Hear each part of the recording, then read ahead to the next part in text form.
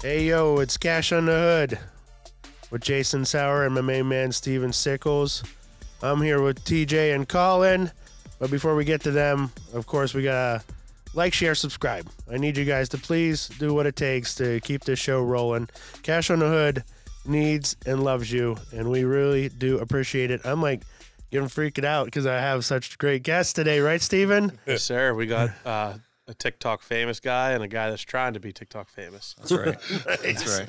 All right, so go ahead and introduce yourself. Start here with TJ. My name's TJ McCullough from Cumberland, Maryland. Oh, my fault. Colin Rea. I'm a prison TikToker from Pennsylvania.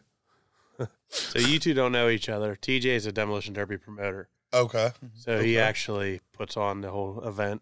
And the one coming up at Fayette County down by me, the Deadman Derby, is a show that he's putting on. Okay. Oh, yeah. That's awesome. I'm the dead man. Okay.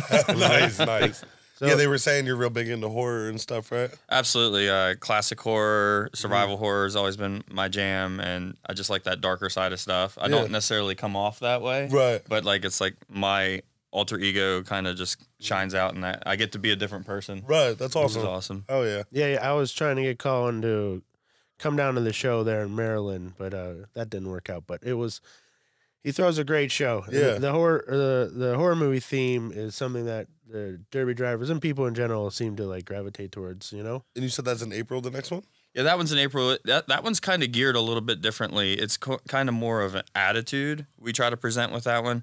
We kind of try to steal the vibe of like fighting for your life, kind of like that, like the show no mercy attitude. And that one's a little different than with the Buried Alive. I mean, just even the name, the Halloween, the time, you know, everything we do with the decorations is all about the presentation of the whole feeling. Right. So will you be doing that again, like around Halloween this year? Absolutely. Yeah, I'll definitely come 1,000%. One thing that separates him from most promoters is he's a huge wrestling fan. Okay. So when you say the No Mercy and the Buried Alive and every time I think of TJ's Derby, he's like, I'm just still waiting for the cage match to be there. When No doubt.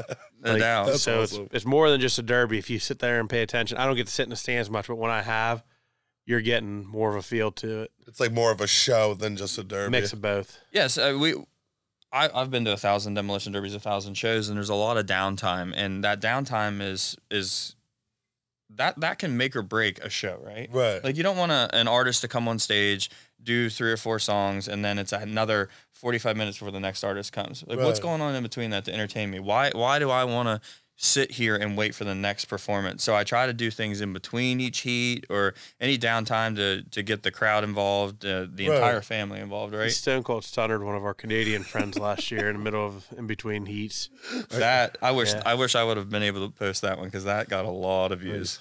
Yeah. Are you into wrestling? Are you familiar with this? So I'm familiar with wrestling. Like it was something I watched like when I was younger. You know what I mean? But like as I got older, it's just something that I didn't really find time for, honestly. Especially after going to prison and stuff. It was just They didn't watch wrestling in prison? like some people did, but I was just more like football, basketball, baseball. That's like but that's always been what I've like the stuff that I've played. You know what I mean? Wrestling fell off for me too once I became an adult. I won't lie. Like back with the Stone Cold, the Rock, the Kane with the mask, the red mask, Undertaker, like that was the good days when you saw pay-per-view where you might get to see what was it, the bra and panty matches and stuff when I was younger. I'd like to watch. Yeah, that was a the different good time. days. The Attitude Era was I I don't think they're even allowed that kind of stuff now. No, it's much more PC now. What I love about wrestling is, and I'm a huge sports fan as well, and what I just love about wrestling is you just get to be a character, and that's what I mean by when I go to my shows. I'm not TJ McCullough. I'm this character that I'm putting out there for. Like, I'm not the most confident dude in the world, but when I get there, you would never know that because I just go. I'm just like, it doesn't matter what I do tonight. Nobody can judge me because I'm in character. Right. You know what I mean? Yeah, no, absolutely. And that's what I like about it. He said about the cane and the mask. It's like, I like to wear that mask every once in a while and show people a different side of me, but then be able to take that mask off and relate to people on a different level as well. Absolutely. I get that for sure. Dude, I love it. No, seriously, that's What can we do for Colin? Can we make something for him and buried alive, like or something where he comes out of a coffin or something? You know, like we bring him in on a coffin, or I know you could come up with something, right? Listen, one of my dreams is to roll in a hearse and have my crew bring me out in a coffin, and they open the coffin and I set up, and that's how I arrive to the show. That's cool. Like that's how I want to do. That's how I want to do Buried Alive. That's cool. Yeah, that's awesome. I'm a little freaked out about. I'm a little claustrophobic, so I'm a little freaked out about being in a coffin. Right. So I'd have to like practice like 30 times just to make sure that it opened every time. Right. Hell no. No, you wouldn't do it? No, I wouldn't like that. Not for like any longer than 30 seconds. Yeah. Like, see, I don't. I'm not like super claustrophobic. I don't like, but like just being in a coffin, I feel like is like a. Because like think about it, right? You're in a coffin. If somebody wanted to, they could lock it. You're done. They could put you in the ground. Yep. See, you know what I mean? And like you can't do anything about it. Like not that they would, but you can't probably even bring your hands. You know what? Up I take that back. I I probably could handle it if you could lock me in there, and I could still use my phone.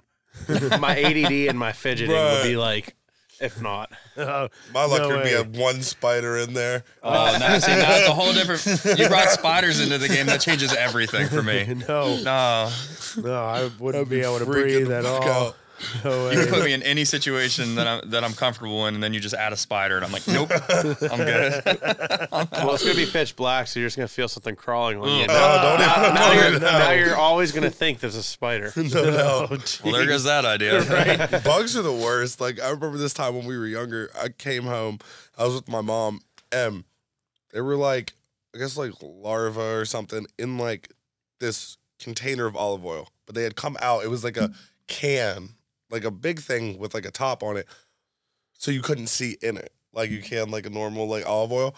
And my mom was like, "Oh, there was like it was like a centipede or something." She's like, "Oh, there's a centipede on the ceiling." So I got it.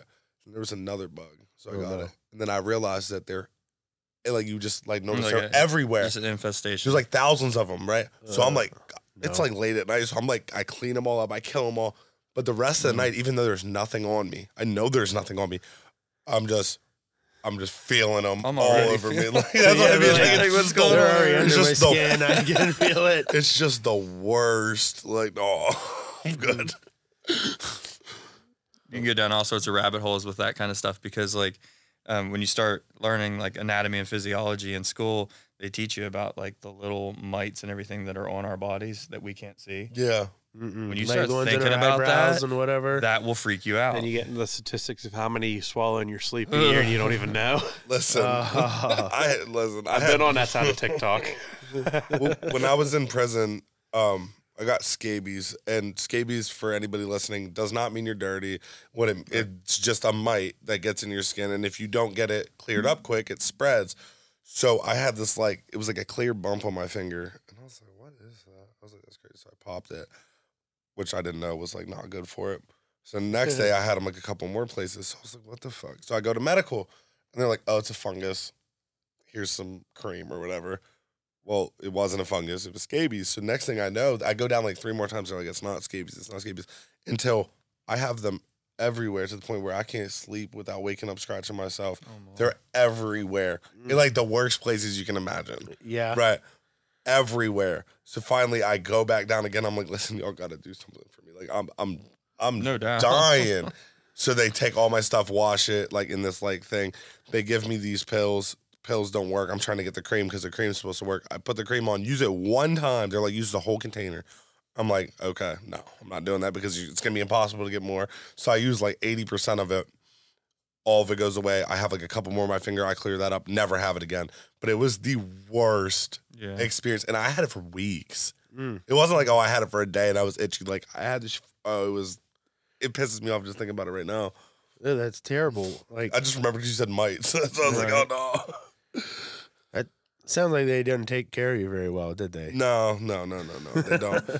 But, you know what I mean? Can't do anything about it. They pulled my wisdom teeth. They did do that. Yeah? And then my wisdom teeth grew in when I came home. Whoa. Pulled 4 molars that they thought were wisdom teeth. Oh wow. They're practicing on you. Yeah. Which didn't end up, it was crazy. But they've done that so many times where somebody has a cavity and they're like, "Oh, we got to pull your tooth." oh, you need a root canal? No, we'll just pull it.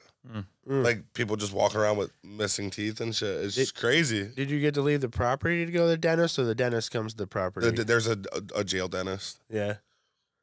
Yep.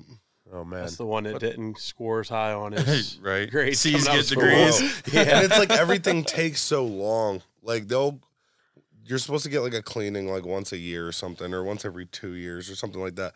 And I had a filling fallout one night, so I wrote down there. I was like, hey, I had this filling fallout. I'm like, okay, cool. We'll put you on the list. 18 months. Whoa. 18 months.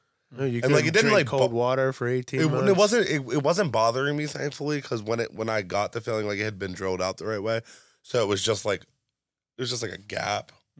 But it was annoying. Like there was always like, 'cause I like corn chips and Doritos and stuff. There'd always be a piece of Doritos stuck in it and shit. It was just medical's not good. Medical's not good. I used to be able to get out of the jail though by like, I have a double jointed shoulder, but if I like make it like I can like pop it out of place and it looks like it's dislocated, and like they won't do anything for that at the jail. Like they'll bring you to the hospital.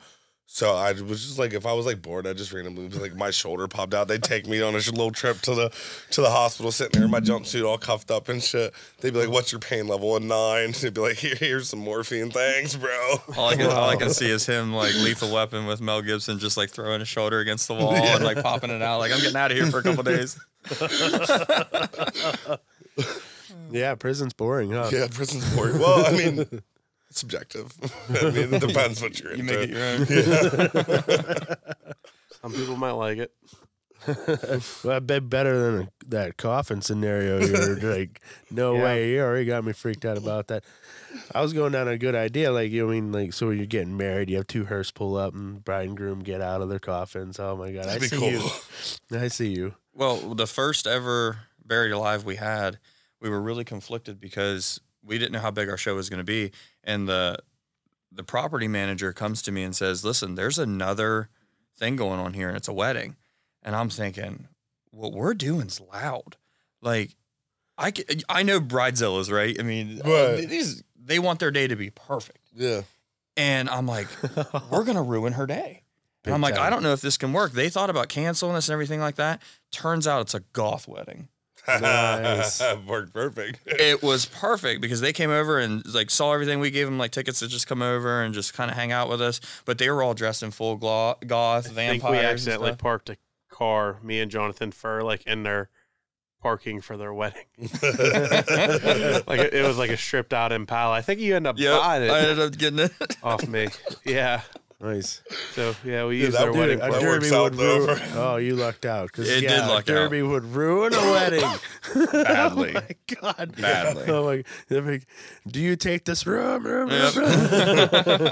even a lot of derby guys, like their wedding, they're like, we don't want derby stuff at the wedding. So like it's really touchy. It's probably their old ladies cracking a whip, like I have this one day For sure. right? Well, I think that was pretty good there, guys, for this one. So for those of you listening, Cash on the Hood with TJ, Colin, and Steven. Steven's got his revved up garage cast. And, of course, Brian on the decks back there has Cinema Psychos with 262 shows. Thanks for StudioME for throwing this together, and Lipson for hosting our stuff. Again, without you guys like, sharing, and subscribing, we don't have it. So, Cash on the Hood, we got some more episodes coming up.